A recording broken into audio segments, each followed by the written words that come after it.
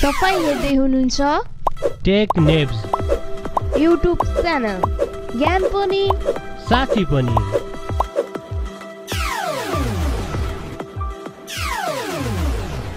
साथीहरु, Redmi Note 7 चाइनामा already lunch भइसकेको छ। यसको प्राइस एकदमै राम्रो छ साथीहरु। त्यसैगरी Redmi Note 7 चाहिँ मिड रेन्जको मोबाइलमा एकदमै राम्रो कन्फिगरेसनको मोबाइल रहेको छ साथीहरु। तपाईहरुले Redmi Note 7 लाई कलरफुल देख्न सक्नुहुन्छ। यसपालि चाहिँ जुन पुरानो Redmi Note थियो, जुन चाहिँ डिफरेन्ट कलरको नभइकिन सेम हुन्थ्यो उनीहरुको ब्याकको जुन कभर छ भनेपछि अहिले तपाईले चाहिँ एकदमै राम्रो र प्रोफेसनल लुक भएको तपाईले पाउन सक्नुहुन्छ। साथीहरु, यसको मेन फिचरको हामीले कुरा गरे तपाईले चाहिँ 48 मेगापिक्सलको Samsungको सेन्सर भएको क्यामेरा पाउन सक्नुहुनेछ। साथीहरु, आज हामी यसै मोबाइलको बारेमा कुरा गर्नेछौँ। यसको कन्फिगरेसन र यसलाई हामीले नेपालमा कहिलेसम्म पाउन सक्नेछौँ र यसको प्राइस कति रहेछ भन्ने बारेमा। So without delay let's begin.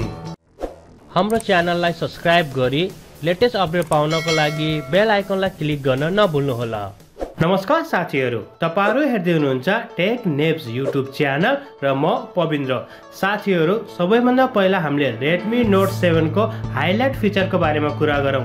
सबैभन्दा पहिलो कुरा, यो एउटा मिड रेन्जको बजेटेड मोबाइल हो। एकदमै राम्रो मोबाइल रहेको छ। त्यसैगरी Redmi ले चाहिँ अहिले चाहिँ डिफरेन्ट लुक लिएर आएको छ। हामीले चाहिँ कलरफुलमा Redmi लाई देख्न सक्नेछौँ। र साथीहरु, प्लस पोइन्ट भनेको यसको के छ भने यसमा चाहिँ हामीले USB टाइप C को ज्याक जुन हुन्छ पोर्ट हामीले पाउन सक्छौँ।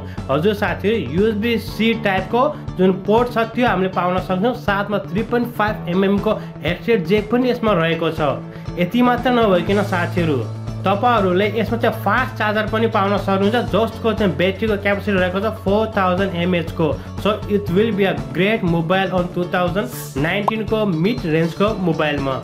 Redmi Note 7 को डिस्प्लेको कुरा गर्ने तपाईलाई 6.3 इन्चको फुल HD डिस्प्ले पाउन सक्नुहुनेछ। र हामीले यसको एक्सपेक्ट रेशियोको कुरा गर्ने 19.5.19 एक्सपेक्ट रेशियोको रहेको छ। That's great. साथीहरु, यदि हामीले Redmi Note 7 को चाहिँ हामीले चाहिँ क्यामेराको कुरा गर्ने हो भने तपाईहरुले 48 मेगापिक्सलको मेन क्यामेरा पाउन सक्नुहुन्छ, जुन चाहिँ Samsungको सेन्सर रहेको छ भनेपछि। त्यसैगरी तपाईहरुले चाहिँ 5 मेगापिक्सलको डेप्थ जुन युज गर्न बनाइन्छ डेप्थ सेन्सरको लागि, त्यो पनि तपाईले पाउन सक्नुहुनेछ। सो तपाईले चाहिँ दुईवटा क्यामेरा चाहिँ मेन क्यामेरा पाउन सक्नुहुनेछ या तपाईले पछाडी पाउन सक्नुहुन्छ। त्यसैगरी साथीहरु, यदि हामीले यसको चाहिँ सेल्फी क्यामेराको या फ्रन्ट फेस क्यामेराको कुरा गर्ने हो भने तपाईले चाहिँ 13 मेगापिक्सलको क्यामेरा पाउन सक्नुहुन्छ, जुन चाहिँ सोनीको सेन्सर उनीहरूले युज गरेका छन्।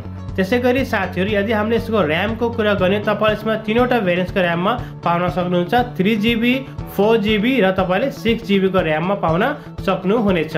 साथीहरु, हामीले यसको स्टोरेजको कुरा गर्ने तपाईले चाहिँ दुईवटा स्टोरेजमा पाउन सक्नुहुन्छ, 32, 64। हजुर साथीहरु, 128 मा छैन। सो तपाईले 32GB को या 64GB को स्टोरेज पाउन सक्नुहुनेछ। यसैगरी साथीहरु, तपाईहरुले चाहिँ जुन आउट अफ द बक्स तपाईले एन्ड्रोइडको जुन नयाँ भर्जन छ एन्ड्रोइड पाई 9.0 चाहिँ तपाईले अपरेटिङ सिस्टम पाउन सक्नुहुनेछ। Redmi Note 7 मा तपाईले 4000 mAh को ब्याट्री पाउन सक्नुहुन्छ, जुन चाहिँ फास्ट चार्जर रहेको छ। 18 वाटको फास्ट चार्जर तपाईले यसमा एडाप्टर पनि पाउन सक्नुहुन्छ। सो यो चाहिँ मिड रेन्जमा चाहिँ अति नै राम्रो तपाईले 48 मेगापिक्सलको क्यामेरा पाउन सक्नुहुनेछ। त्यसैगरी तपाईले यसमा चाहिँ USB C टाइप पनि आएको छ, 3.5 mm को हेड ज्याक पनि दिएको छ। यसैगरी तपाईले चाहिँ फास्ट चार्जर 18 वाटको फास्ट चार्जर पनि दिएको छ। साथीहरु, यो एकदमै राम्रो फोन रहेको छ। Redmi Note 7 को बिल्डको हामीले कुरा गरौँ, एकदमै राम्रो छ। क्यामेरा फाइन, यसको चाहिँ कन्फिगरेसन पनि त्यतिको राम्रो। अब आउँछ मेन चाहिँ प्राइस। किन भनेपछि प्राइस चाहिँ कति छ त नि, अब यो फोनको सबै कुरा त राम्रै छ, अब प्राइस पनि राम्रो भयो भने चाहिँ कतिको राम्रो हुन्थ्यो हाम्रो लागि, राइट साथीहरु। यदि हामीले यसको प्राइसको कुरा गर्ने हो भने तपाईले चाहिँ 3GB र्याम र 32GB स्टोरेज भएको तपाईले चाहिँ मोबाइललाई चाहिँ जुन चाइनिजको मुद्रा अनुसार 999 मा पाउन सक्नुहुन्छ, जसलाई हामीले कन्भर्ट गर्यो भने 16000 समथिङ हुन्छ। सो साथीहरु, तपाईहरुले चाहिँ यसलाई चाहिँ 17 देखि 18000 सम्म नेपालमा सजिलो तरिकाले पर्चेस गर्न सक्नुहुन्छ।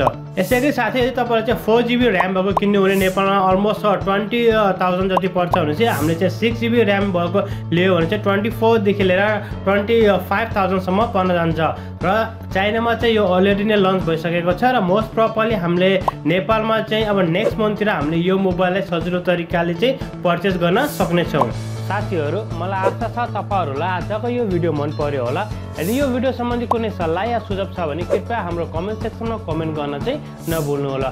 साथीहरू यदि तपाईहरु मध्ये कुनै साथीहरू हाम्रो च्यानलमा नयाँ आउनुभएको छ भने कृपया हाम्रो च्यानललाई सब्स्क्राइब गरी साथमा रहेको बेल आइकनलाई क्लिक गर्न नभुल्नु होला। तबसम्मको लागि bye bye, take care, have a great and fun time.